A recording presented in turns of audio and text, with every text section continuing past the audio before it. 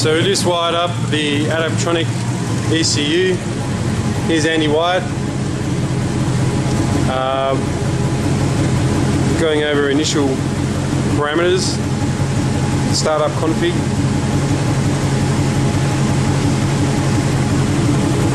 Just idling away. It's missing its rear pipes at the moment.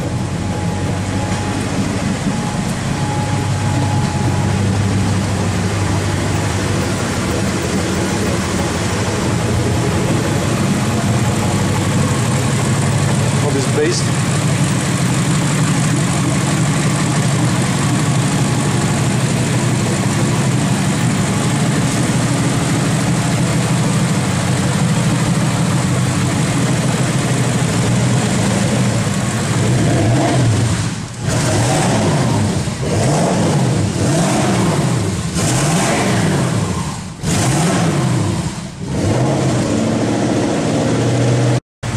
Andy's about to demonstrate what exactly happens when you change the injector timing, is it? Injector timing, yep. So this is not making any changes to the injector duration, so the number of milliseconds the injector is actually open for.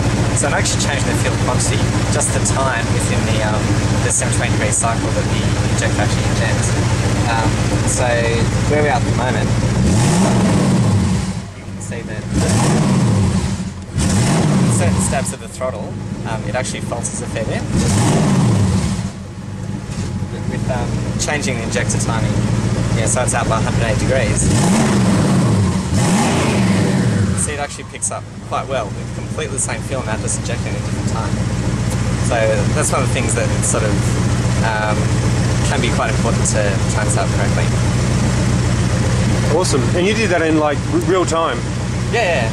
It's easy. You can the injector timing on the 1280 you can actually change as a function of engine speed and also load.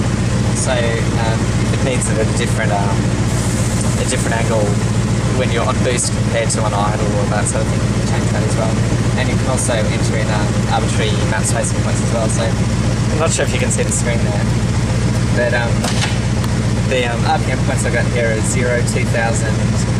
Just point to it for us. Okay, so 0, 2000 RPM, 4000, 8000. And our load here is 50 kPa, so half an atmosphere of vacuum, 100 kPa, so atmo, and 200 kPa, which is 1 bar of boost.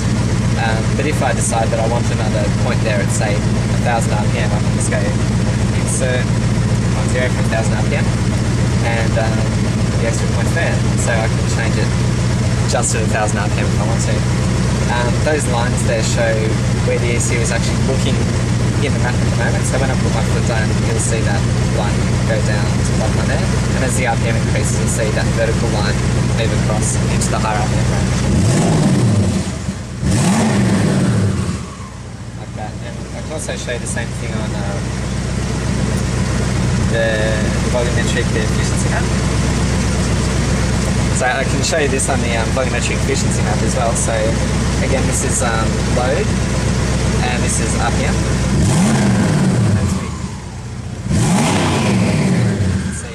As we rev it, you can see the current load side, goes down, and the RPM goes up like that.